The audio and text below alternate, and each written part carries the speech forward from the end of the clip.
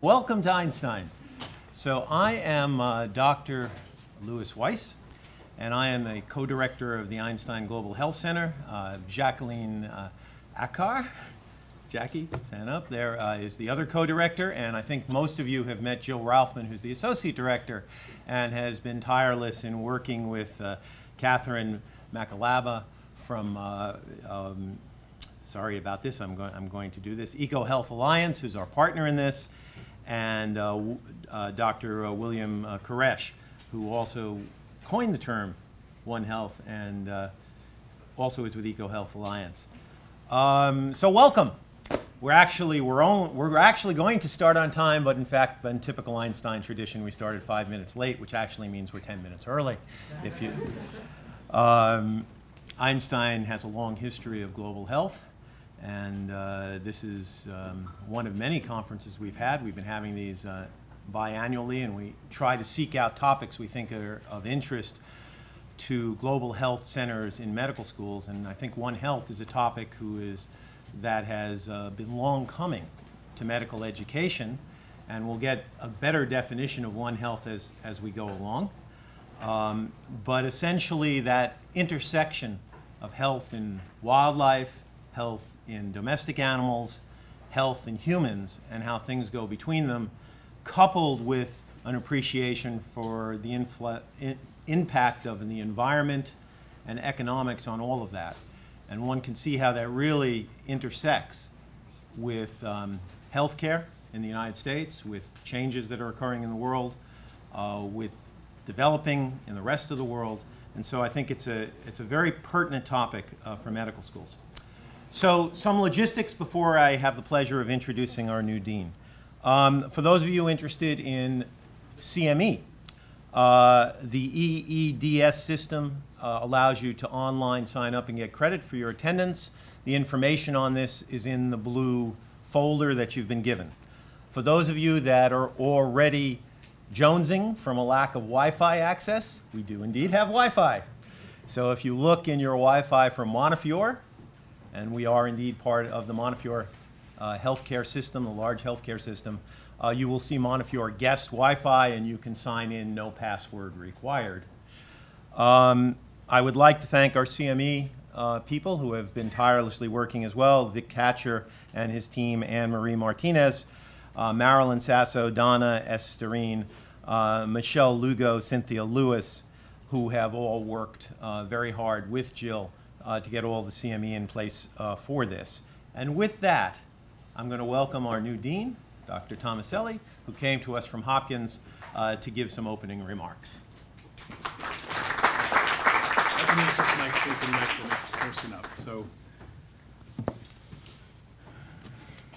Louis, thank you so much. It's really a pleasure for me to be here.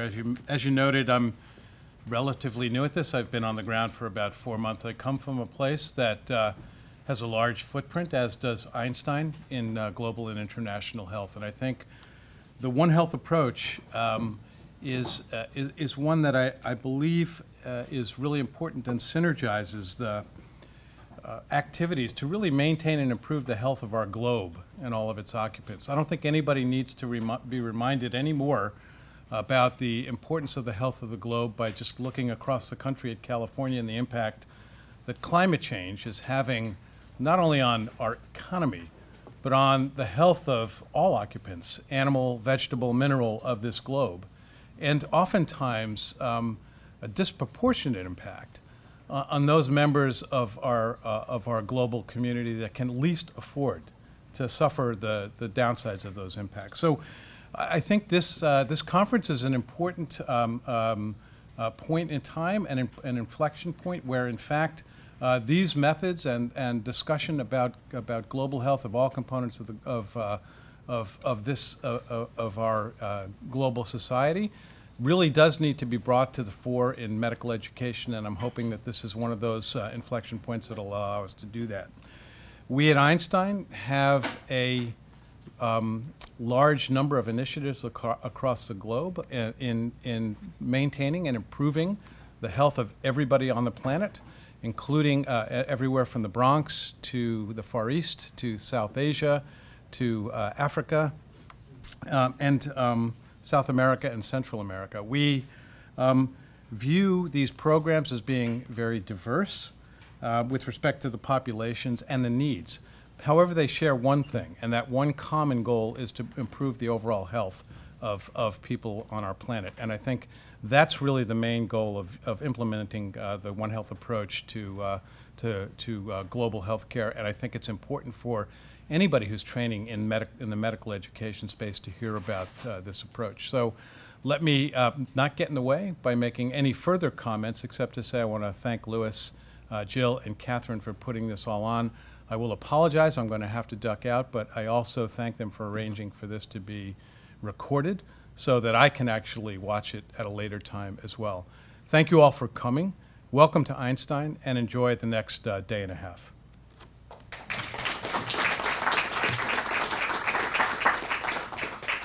So I'd like to introduce our next speaker, who is Dr. Karesh from EcoHealth Alliance,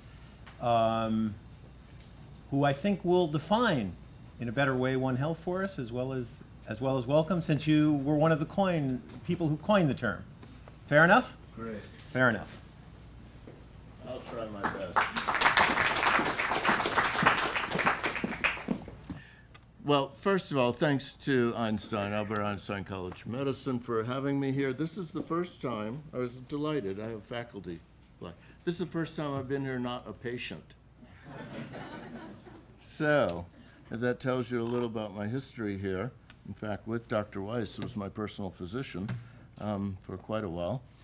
And so I want to kind of give you a little background on One Health and how some of us got here, and welcome you to the family, and then just run through a lot of examples of how we're seeing One Health being used around the world from our kind of personal experiences, and link it into some of the talks you'll be hearing about today.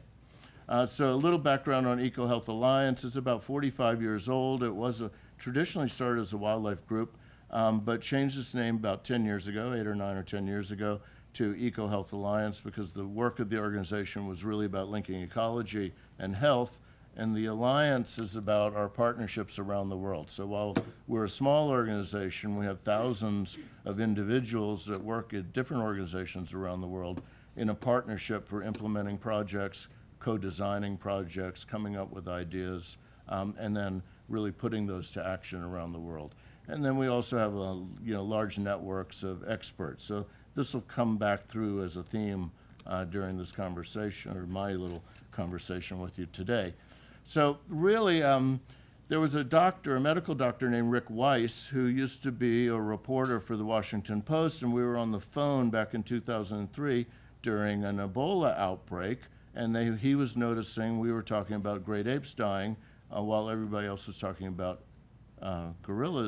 humans dying. And he posed this question: is this a human health issue or an animal health issue, or what is it? And as we were talking, I said, well, there's really just One Health.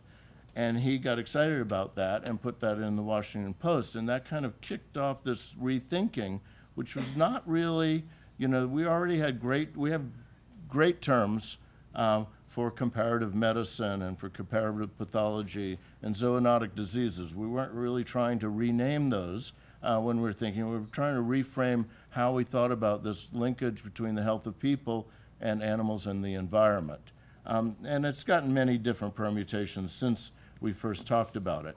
But that original story was about our view, the global view of an Ebola outbreak, mostly focused on after it starts and gets going, and the emergency response, which tends to cost billions of dollars, rather than thinking about an upfront, upstream approach.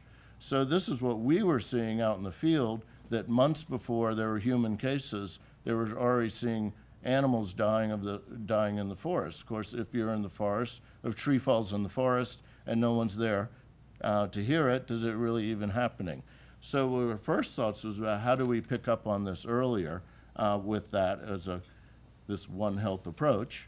And that was really about engaging with local communities. So some of you that do community practice can relate to this. You can't really, now some people call it rural participatory epidemiology, which is a great fancy word for us.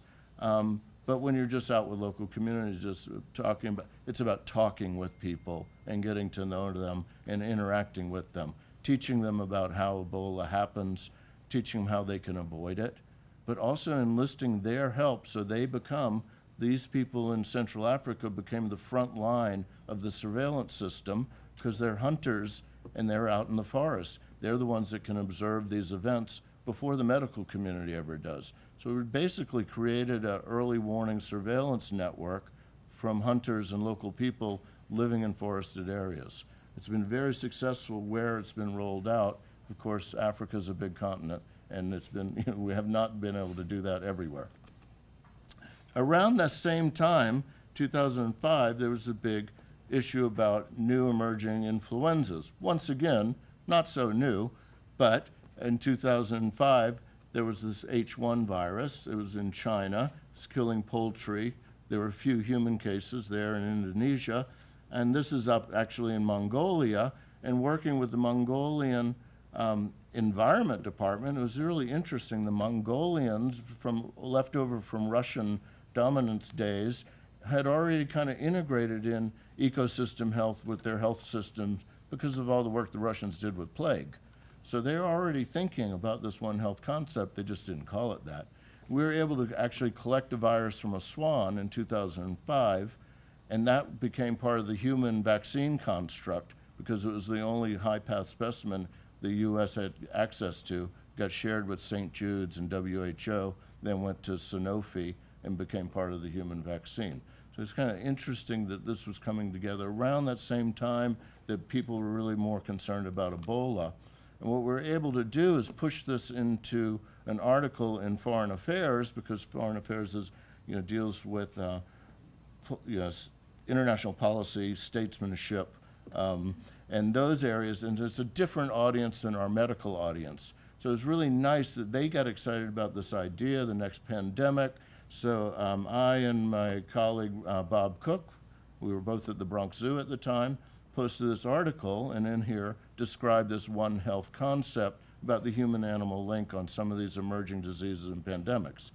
That got picked up by Senator Joe Lieberman from Connecticut, because our watershed of constituents, of course, as probably some people here live in Connecticut, and Westchester County with Congresswoman Nita Lowey, who ran House Appropriations Committee. And they kind of got interested that this was kind of a home idea and pushed for funding in the federal budget, which turned out to be first an avian influenza network for around the world for collecting samples, which we launched. And then that morphed into the USAID Emerging Pandemic Threats Program. So I'll give you a few stories about this. But because of that work in the field, and then linking, with good science, but then getting into a policy journal, it turned into a $1 billion investment from the US government into emerging pandemic threats, zoonotic diseases, and the concept behind One Health. So interestingly enough, USAID, not the medical community, but USAID has probably been the biggest push behind advancing One Health because of their financial commitment to that over the last 10 years. So they started this, they asked us to get together as a consortium. Dr. Jonna Mazette, who I don't see in the room, but will be speaking later. Yes, somebody's pointing. I think you're here with this, I hope you're here. Hopefully later today we'll talk a lot about this program, and Jonna's really the PI on this, has been managing this program. Very impressive. So I'm not going to spend much time, but to say that AID has really made a really big push and forced us, or asked us, I would say forced us, to work in about 30 countries around the world and help countries really develop a One Health approach. There's been a huge advance in surveillance systems, a One Health kind of surveillance system, which was the environment side with wildlife, but also human surveillance, and integrating that and getting people together and talk about it, discovering new viruses, hundreds and hundreds of new viruses that are lurking out there in the environment, particularly in wildlife, making this data publicly available. So you'll hear from Dr. Larry Madoff later too with ProMed, who's been a big partner on all of this work, and really not just waiting to publish this data in scientific journals once again, but making it freely available to the public when governments say it's okay. So working with local governments, getting them thinking about sharing results early, reporting in, which is kind of underlying theme of the global health security agenda, which is better early detection and better reporting. So this project really underpins the GSHA. And once again, not forgetting that community engagement and talking to your patients, talking with communities, getting them engaged and sharing the information in ways that they can learn how to protect themselves. So we're not always treating them for Ebola, we're actually trying to help them protect them from getting Ebola in the first place. So kind of what's happened over the decades is we've seen this increasing occurrence of emerging infectious diseases. These are really, most of them are zoonotic. Most of them are not single species or human or animal diseases by themselves. The vast majority are zoonotic there, and the majority of them are linked to wildlife and the environment, of course. So there's kind of a temporal pattern that we don't see changing. Now, a lot of people have mapped out where these emerging disease events have occurred. So you get a picture like this if you map every EID event, but this is extremely biased by who's doing the science, like those of you in the room, and who reports it, who doesn't report it, who has diagnostic capabilities also. So you get a very skewed picture of the world about emerging infectious disease events because of that reporting bias and diagnostic bias there.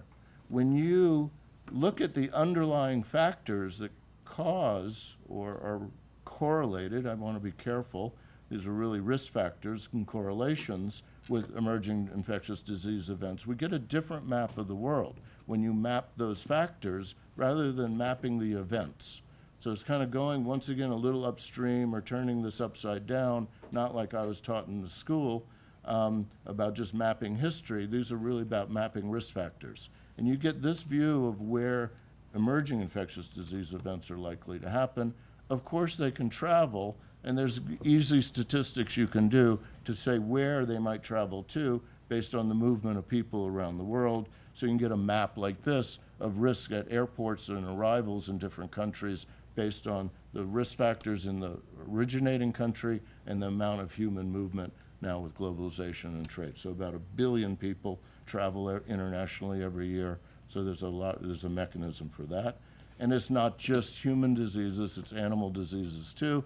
So if you're familiar in Europe right now, there's African swine fever, which for thousands of years was a disease in Africa, suddenly arrived in the Russian Caucasus, probably by the movement of meat products. It got established in Russia, and then now is moving towards Western Europe, and in fact has jumped into Western Europe over time. So this is probably related a little bit to human travel, but it's about humans traveling with meat products or contaminated material or trucks, transport can move this virus. It happens to be a virus that can live for over a year in the environment, so it's very easy to move it and introduce it to new areas. So it's not just about people moving human diseases, but it's about also people, travel and trade, moving a variety of diseases. So we heard a little about climate change in our future. We can use some of this work to project forward, so you can do some modeling with climate change and what those risk factors are, those environmental factors, and start to see a different picture. Once again, not looking back in history for where these diseases occur, but looking forward, so we can project forward where in the planet the risk factors are for different kinds of diseases. This is Nipah virus, so you see parts of the world are green, which means reduced risk. Parts of the world are red, which means increasing risk, as we can anticipate. This is, I think, for 2050. Yeah, with a very conservative scenario for climate change. But we don't have to wait until 2050. We can really see some things with severe weather, as also was referred to earlier this morning with the forest fires. And this, you'll hear more about this with Dr. Anyamba, who's here. Dr. Asaf Anyamba, we did this work together about looking at something as frequent as El Nino events, the Southern Oscillation event, and saying, well, that has an impact globally on weather, and that, of course, affects diseases, not just infectious diseases, and I think Dr. Martin will talk about a little more with some non-communicable, non-infectious disease issues after I do. But certainly with weather, we see huge impacts on food production and nutrition, which really boils down to nutrition for the human side, and that, the impacts of that on human health, but also on animal health. In the wild world, we see starving populations of marine mammals, marine birds. We get flooding in areas, so you see changes in vector-borne diseases, of course. But so it has great, broad ramifications for health. The other component really is to look at this across stakeholders. So what we're really trying to say here in this 21st century, to get away from just focusing on, a particular disease and its implications, but think about across sectors and how to get more people at that One Health table besides physicians or veterinarians or a few environmental health people. It's really a broader impact. So when we look at these tens of billions of dollars for emerging disease events or disease events like that, we see that any single sector, when you analyze that, gives you a very underrepresented or underappreciated estimate of the economic impact. What we really see, the medical cost on these diseases, you see the little doctor's bag up there, is actually a very small percentage of the societal cost of these. So we kind of use this as a point to leverage, the role of private industry in this, because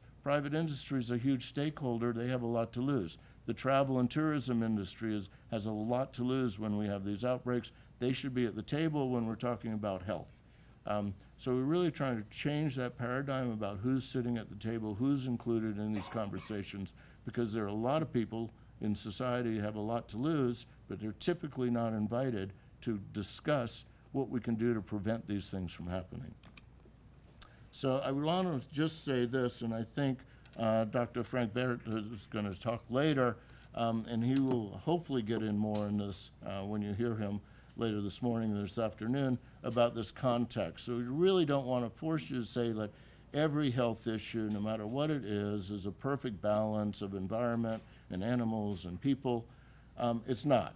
So context really matters. So some of these issues really you need a strong group in one area, and a few people in another area. I would like to kind of remind you, no matter how we do this, I'm always pushing more for the private sector to get engaged. So I'll show you a couple of examples like that right now.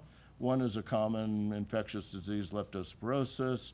It affects all of mammals, it affects humans. It's in many parts of the world, it's underreported. I think in Indonesia, they say that 25% of what's diagnosed as dengue fever is really leptospirosis and could just be treated with doxycycline.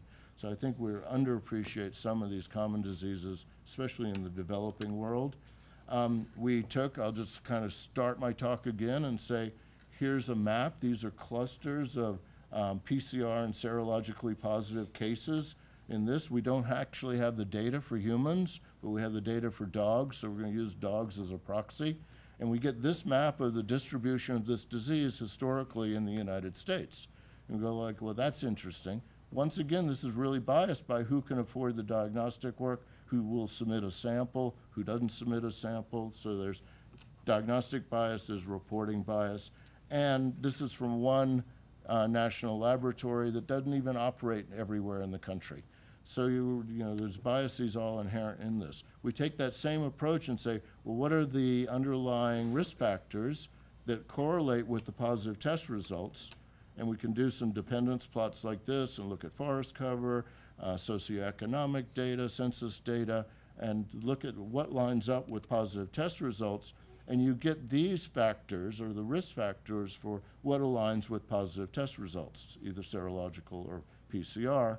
And we can then map the risk factors instead of mapping the disease, and we get this picture of leptospirosis risk in the United States. This is the vaccination picture for the United States, so it's completely disconnected with the risk map, because once again, vaccinations have to do with where the pharmaceutical company is really marketing their product, who has the money to pay for vaccination, which clinicians are tuned in to thinking about it. So once again, there's a set of biases that don't relate to the environment that this organism lives in. And then just to remind you, there's the cluster analysis of positive cases. So there's a big, you use this as an example of this environmental factors, or how do we get that involved? How do we bring those data sets in to really think more broadly about what's driving infectious diseases? And I see our colleague from Chile, and I said I wanted to talk to you about, I think Chile is a big country that could really start to think more broadly about some of these environmental factors and how to use them to advance medicine. We have another project I want to just briefly introduce, and Dr. Mindy Rostel is here. We'll go into more depth on this, but it's turned into, we see it as a kind of a beautiful example of a One Health project with Rift Valley fever. We're doing this with the U.S. Defense Department and all local partners in South Africa.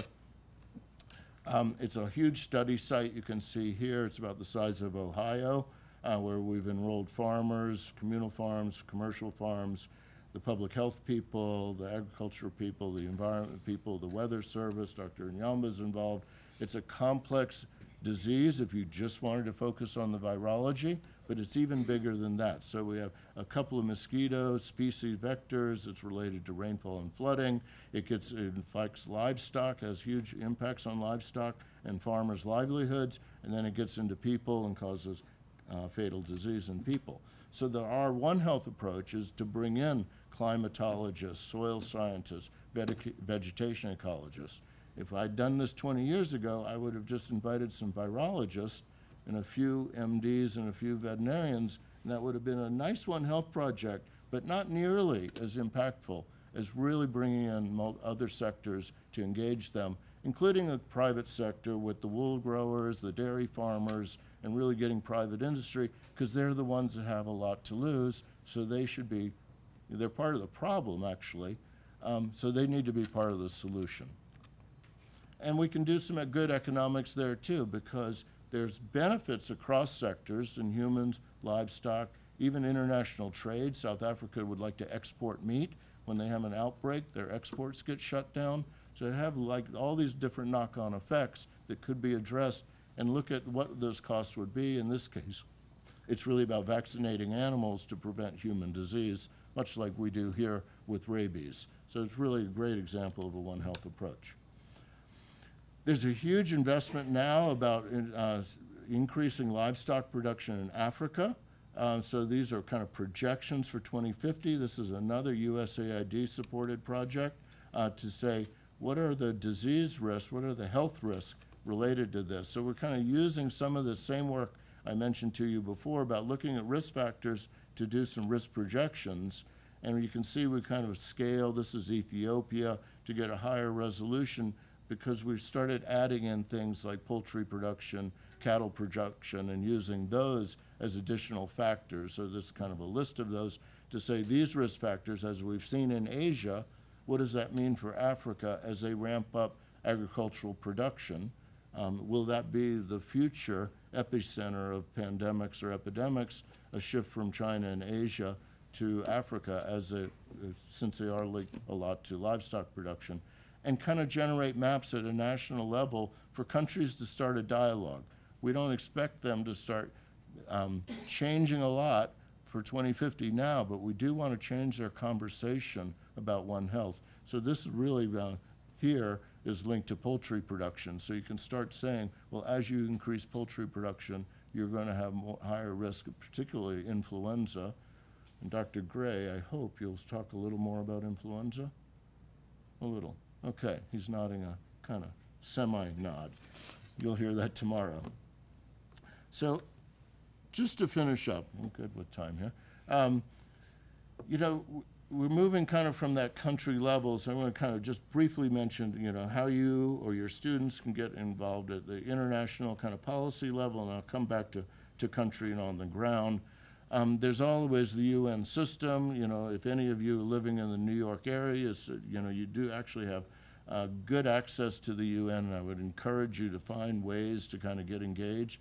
But it's a big, huge, massive organization with hundreds of programs and hundreds and thousands of people. So sometimes it's complicated to really engage with that level, but I don't want to dissuade you from trying. But this is a big, the UN is not just a big tanker that is slow to change direction, but a fleet of tankers that's really hard to change direction. But I would encourage you, especially if you think you have another decade or two in your career, to engage, and you might see some changes over that time period. It'll make you feel good later in life. And so, that could be attending. You start in the audience, you might end up, here's some of our folks that are actually get called in, worm their way into a committee, do some testimonies, gonna try and get people thinking there. It does have impact. There's the UN framework for disaster risk reduction. So Catherine Chalaba, who has been mentioned earlier, has really gotten us engaged. Chadia Wanaus, Dr. Wanaus, who cannot be here today. Will she be online speaking? Possibly will Zoom in later. She's had a leadership role here with the DRR, Disaster Risk Reduction Framework, for decades.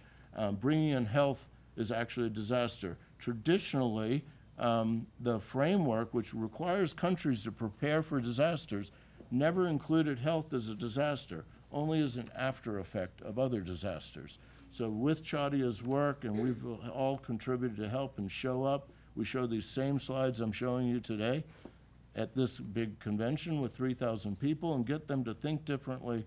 And now they've moved to saying, actually, health disasters warrants special prevention and preparedness for all the member countries in and of itself. It doesn't have to be post-tsunami, people get cholera. It's actually, disease can have primacy, and countries need to be prepared. So that's been good. We're doing a lot of work with the World Bank at that policy scale, but for them it's not so much about this is important, which we're kind of talking about today, but how to do it. So this operationalization, big fancy word, just means, how do we just go out and do it? And so we've worked with the bank on a step-by-step guide. You can download this. It works at community level, it works at a state level, it works at national levels, but it's kind of a how-to guide to start getting One Health working in your place. There's kind of a roadmap, I think, for those of you in the room.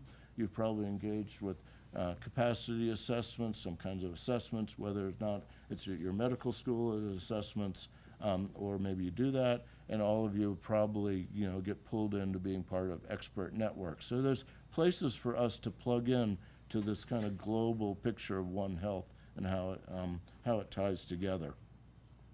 Getting back to that prevention thing, so for us in epidemiology or the world of health, we're always talking about how can we work further upstream in prevention and to move the curve, say moving left on the epi curve there, so we can actually have results, which could mean lower burden of disease, lower death rate, whatever that might be, but we want to reduce the impact of these diseases by using good prevention. What we found in the global security world, they kind of see it, they call it left of boom. So we call it moving the epi curve to the left. The security defense sector calls it left of boom. That makes a lot of sense to us.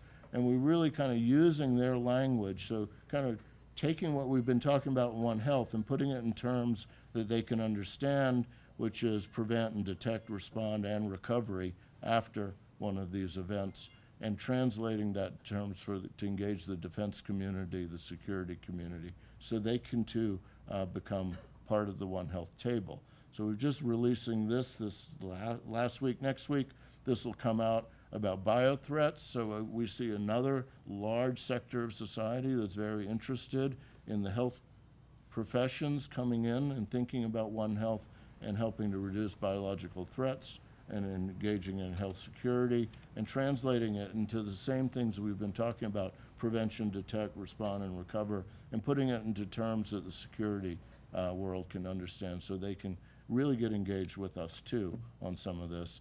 And never really forgetting, just to finish up, that it really gets back to local people and local communities. What can we do for not just educating them, but actually bringing them in so they're part of the One Health system?